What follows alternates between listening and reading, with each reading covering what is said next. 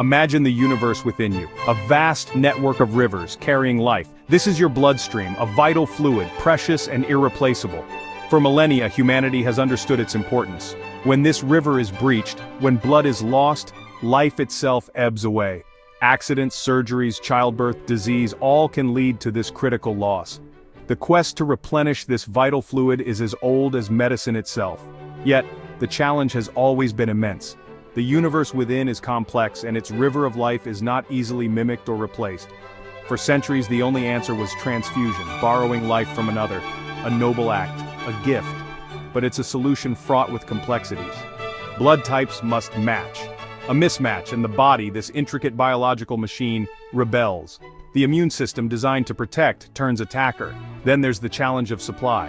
Blood is perishable, it cannot be manufactured on a whim. It relies on the generosity of donors. In times of great need, disasters, or for those with rare blood, the supply often falls short. Now imagine a world where these limitations begin to fade.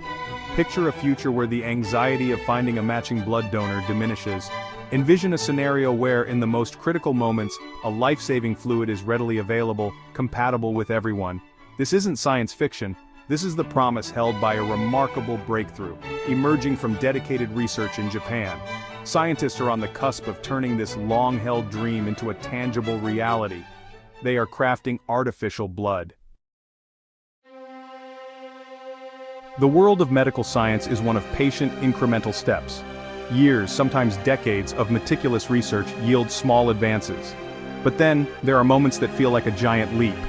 Earlier this year in 2025, such a moment arrived. From the esteemed halls of Nara Medical University in Japan, an announcement echoed across the globe. A team of dedicated researchers, after relentless pursuit, declared a significant breakthrough, the development of a highly effective universal artificial blood. This wasn't just another minor improvement in blood substitute technology. This was different. This was a comprehensive solution, capable of mimicking key functions of human blood without the need for blood type matching. The announcement itself was delivered with a blend of scientific precision and palpable excitement. Imagine the scene, a packed auditorium, journalists, scientists, and medical professionals leaning in, eager to hear the details. The lead researchers presented their findings, data illuminating screens, showcasing the properties of their creation. They spoke of artificial red blood cells efficiently carrying oxygen. They described synthetic platelets capable of initiating clotting. So what exactly is this universal artificial blood? It's far more than just a red-colored saline drip. Think of it as a highly sophisticated bioengineered marvel. To understand its creation, we first need to remember what our natural blood does. Our blood is a bustling metropolis of specialized cells and proteins. Red blood cells are the oxygen couriers, tirelessly delivering this vital gas to every corner of our body. White blood cells are our immune defenders. And platelets? They are the emergency repair crew, rushing to seal any breaches in our vascular highways. Creating an artificial substitute means replicating these critical functions safely and effectively. The scientists at Nara Medical University, and indeed others in this field, have focused on the most urgent roles of blood in emergency situations: oxygen delivery and clotting. Their artificial blood typically involves two key types of engineered components. First, there are the oxygen carriers. Let's delve deeper into the microscopic heroes of this artificial blood. The artificial red blood cell substitutes are the workhorses of oxygen delivery. Imagine tiny, engineered spheres or sacs, far smaller than natural red blood cells, but packed with the power to carry oxygen. Researchers have explored various designs. Some use modified hemoglobin, the very protein that gives our blood its red color and oxygen-carrying ability. This hemoglobin might be sourced, purified, and then altered to enhance its stability and reduce toxicity outside a natural red cell. The goal is to ensure these artificial carriers release oxygen appropriately in tissues that need it most, and not prematurely in the bloodstream. Their longevity in circulation is also a critical factor, needing to last long enough to be effective, but not so long as to cause unforeseen issues. Then we have the artificial platelets. In our bodies, platelets are tiny cell fragments that spring into action when a blood vessel is damaged. Section 5. Beyond blood types, the advantages of artificiality. The most immediate and celebrated advantage of universal artificial blood is right there in its name, universality. Think of the chaos in an emergency room when a trauma patient arrives, bleeding profusely. Every second counts. Currently, medical staff must quickly determine the patient's blood type before a transfusion can begin. If the wrong type is given, the consequences can be fatal. Universal artificial blood eliminates this critical, time-consuming step. It can be administered immediately, by paramedics at an accident scene, by medics on a battlefield, or by doctors in an emergency department, buying precious minutes that can mean the difference between life and death. This speed is revolutionary.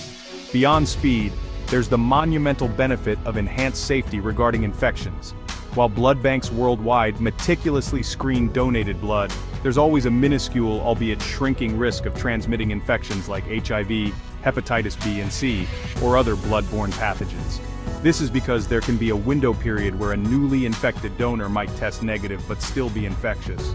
Artificial blood, being a manufactured product, can be produced under completely sterile conditions. Section 6. A global race. The quest for synthetic blood. The dream of creating artificial blood is not a new one, nor is Japan the sole contender in this vital quest. For over a century, scientists have grappled with this challenge, driven by the universal need to save lives lost to hemorrhage. Early attempts were often rudimentary, sometimes even dangerous, involving simple saline solutions or even milk transfusions in desperate times. The 20th century saw more focused efforts, particularly spurred by wartime needs, leading to the development of plasma expanders and the first generation of oxygen carriers. However, these early substitutes were often plagued by issues like short half-lives in the bloodstream, insufficient oxygen delivery, or severe side effects such as kidney damage or hypertension. It's a field marked by both brilliant insights and frustrating setbacks.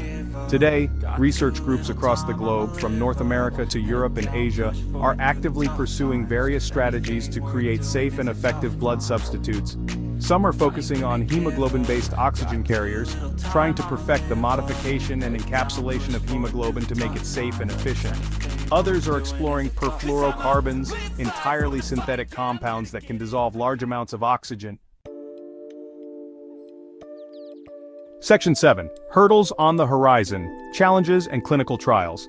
Despite the immense excitement surrounding breakthroughs like the one from Nara Medical University, the journey from a promising laboratory discovery to a widely available medical treatment is a long and arduous one. The first and most critical hurdle is ensuring safety. The human body is an incredibly complex system, and introducing any artificial substance, especially one designed to mimic something as vital as blood, requires exhaustive testing. Clinical trials, conducted in carefully controlled phases, are essential. Phase 1. Trials assess safety in a small group of healthy volunteers. Phase 2 trials evaluate efficacy and further assess safety in patients. Phase 3 trials involve large-scale testing in diverse patient populations to confirm benefits and monitor for any adverse effects. Section 8. Lifelines extended. Impact on emergencies and remote care. Imagine the golden hour, that critical window after a traumatic injury where prompt medical intervention can mean the difference between life and death. Now picture a paramedic arriving at a chaotic accident scene. Instead of waiting for hospital transport and blood typing, they can immediately administer universal artificial blood. This fluid, stable and ready, begins replenishing lost volume and delivering vital oxygen straight away. This isn't just a marginal improvement, it's a paradigm shift in pre-hospital trauma care. Ambulances, emergency helicopters, and first responders in disaster zones could carry this lifeline, dramatically increasing survival rates for victims of accidents, natural disasters, or violent incidents. The seconds and minutes saved translate directly into lives preserved. The implications for military medicine are equally profound. Soldiers wounded in combat often face extreme conditions, far from established medical facilities. Evacuation can be delayed, and the logistical challenges of supplying fresh, type-matched blood to a battlefield are immense. Artificial blood, with its long shelf life, portability, and universal compatibility, could revolutionize battlefield medicine. Section 9. The future flowing, reshaping healthcare forever. The development of universal artificial blood, as exemplified by the recent strides from Nara Medical University, is not merely an incremental improvement in transfusion medicine. It stands as a potential cornerstone for a profound transformation of healthcare as we know it. We are looking at a future where the specter of blood shortages, The frantic search for compatible donors and the risk of transfusion-transmitted diseases could be significantly diminished, perhaps even eradicated. This innovation has the power to rewrite medical protocols, enhance patient safety, and extend the reach of life-saving care to every corner of our planet. It's a testament to our relentless pursuit of knowledge and our capacity to engineer solutions to nature's most profound challenges. The impact will ripple through nearly every branch of medicine. Consider elective surgeries. Currently, hospitals must maintain adequate supplies of various blood types, anticipating surgical needs. This often involves complex logistics and a reliance on voluntary donations.